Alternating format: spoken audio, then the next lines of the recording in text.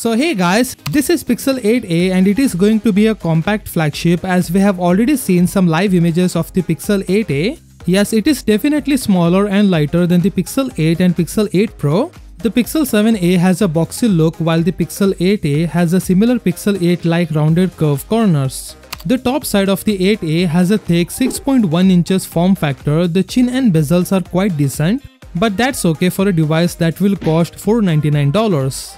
The great thing about the Pixel 8a is that it is coming with the Tensor G3 silicon, so you will get all the latest powerful AI magic tools with IP in this device. But we won't see 7 years of OS and security patches for this one since it's likely to be a flagship exclusive, but it will get 4 years of OS and security patches every month, which is plenty for most of us. When it comes to performance, the Pixel 8a has achieved a single core score of 1218 and the multi-core score of 3175. Speculation abounds that Google may retain the same camera hardware but with a focus on further optimization for the Pixel 8a. Some renders of the Pixel 8a have been revealed by OnLeaks and SmartBreaks, which matches up with the leaked live images. It still has dual cameras, so it's going to be super wide and take some amazing photos and videos, and you will also get all software magic tools.